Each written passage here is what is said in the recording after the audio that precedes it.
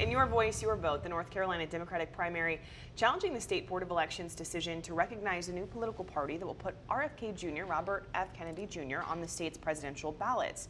This comes after the board voted that political party We the People had enough ballot signatures from registered and qualified voters to exceed the petition threshold in state law. Now, in the complaint filed on Thursday, the state DNC alleges that Kennedy's campaign evaded tougher standards for independent candidates to get on the ballot, 6 times as many signatures by masquerading as a political party in violation of state law. Well, the party is asking that a judge issues a preliminary injunction by August 16th.